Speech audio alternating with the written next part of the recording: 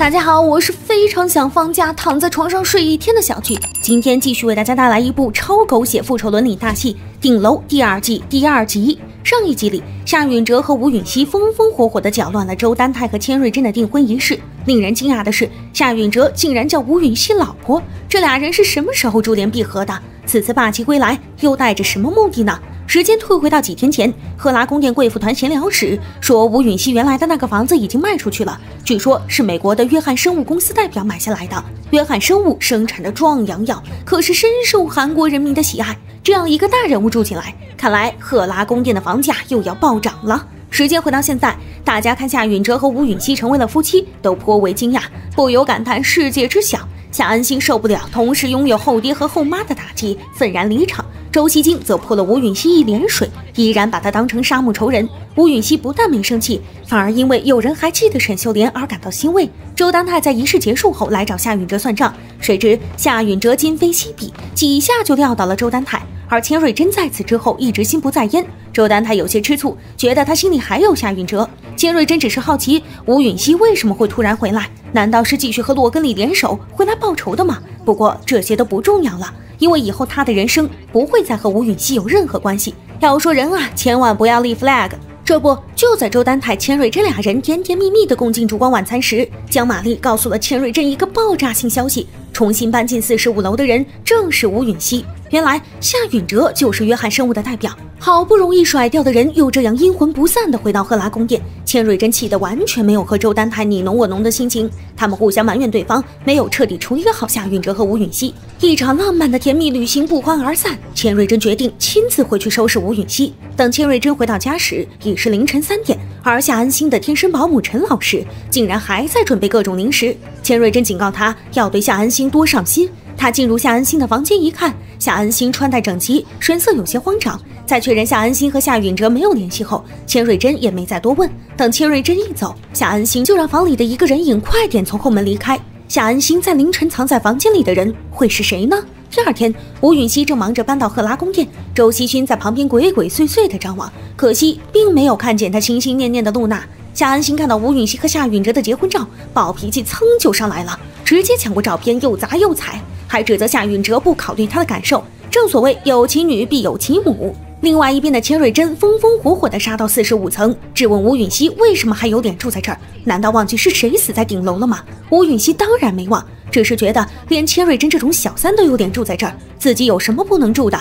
夏允哲这时回来护住吴允熙，这无异于火上浇油。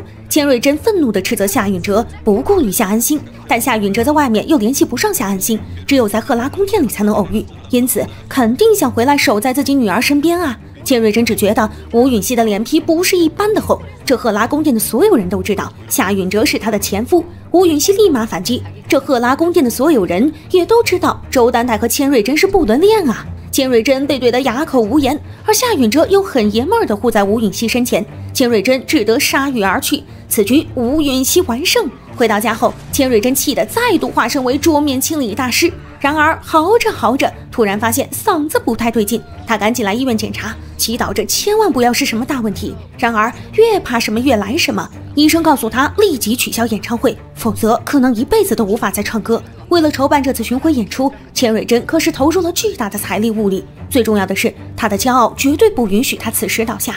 网上关于千瑞珍跌落神坛的负面报道铺天盖地，掩饰不住的慌张让他的逞强适得其反。为了保住他的虚名，他轻车熟路地想到了李代桃僵。都秘书不建议他冒此风险，但千瑞珍早被虚荣蒙住了眼睛。他命令都秘书要从业余的和他音色相似的人中找到代唱，就算不计手段，也要让演出完美进行。画面一转，富二代们开始将霸凌的矛头转向珍妮，不但逼着他暴饮暴食，还喝令他不许参加首尔大学特训班。另外一边，夏允哲希望重新加入赫拉俱乐部，但周丹泰怎么可能同意？谁知道他会不会勾搭千瑞珍，影响自己的合并大业？充足的光线照映出两个男人的暗暗较劲，被折成纸飞机的名片解读着周丹泰轻蔑的态度。除非夏允哲能向赫拉宫殿捐款50亿，否则周丹泰绝对不会允许他进入赫拉俱乐部。然而打脸来得非常之快，夏允哲直接向赫拉宫殿捐了50亿。如此一来，根据赫拉宫殿的规定，无需运营委员会的投票表决，他们可以直接入住。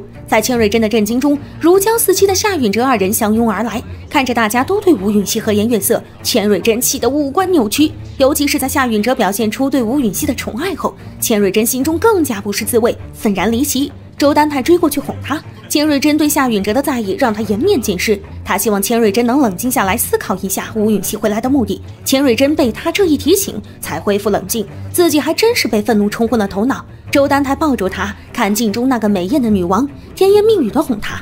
吴允熙哪里能和她比？其实千瑞珍也不明白自己在担忧什么，只是自从吴允熙回来，一切都似乎变得很糟糕。另外一边，高尚雅和江玛丽扶着烂醉如泥的李奎镇回家。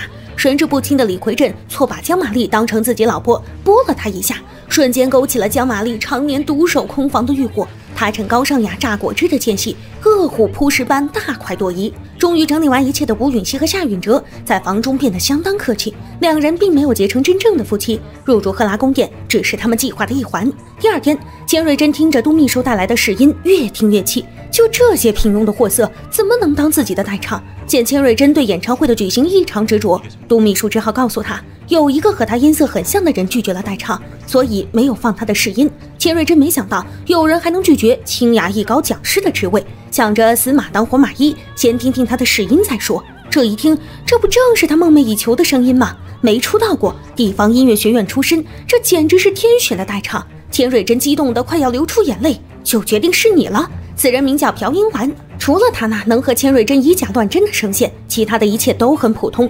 千瑞珍只稍微用了一点资源，就帮他解决了生病父亲的事，而他也再没有理由拒绝千瑞珍。演出礼服、假唱口型有条不紊地开始准备。只是在赫拉宫殿，经常能看到腻腻歪歪的夏允哲和吴允熙不断地往千瑞珍心里添堵。都秘书为千瑞珍在舞台的后方安排了一个秘密空间，当千瑞珍站在舞台上假唱时，朴英兰将会站在这里和她唱双簧。奢华的珠宝衬出千瑞珍不可一世的高贵，全副武装的朴英兰已经准备就绪，观众纷纷落座。美丽的千瑞珍端庄地走到台前，游刃有余地和朴英兰配合着这场盛大而虚假的演出。大珠小珠落玉盘的悦耳美声俘获着每一位听众的耳朵。迷离的流苏后，代唱者摘下了帽子，那不是朴英兰，而是吴允熙。原来他曾做过声带修复手术，不但恢复了天赐的声音，还消除了颈间的疤痕。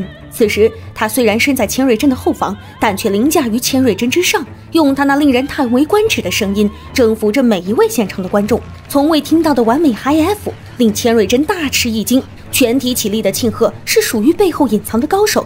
导演祝贺着他的表演超越了全盛时期，怎知这奉承在千瑞珍听来格外刺耳。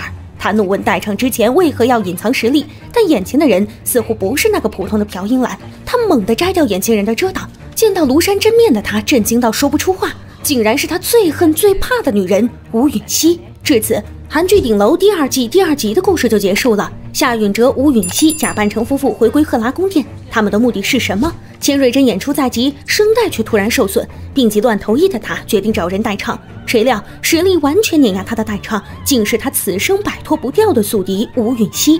吴允熙为何会来做他的代唱？而这又会给千瑞珍的演艺生涯带来怎样的影响？好了，今天的解说就到这里，希望大家多多点赞支持，也可以在评论区发表你对本期视频的看法。记得订阅剧集地频道，我们下期再见。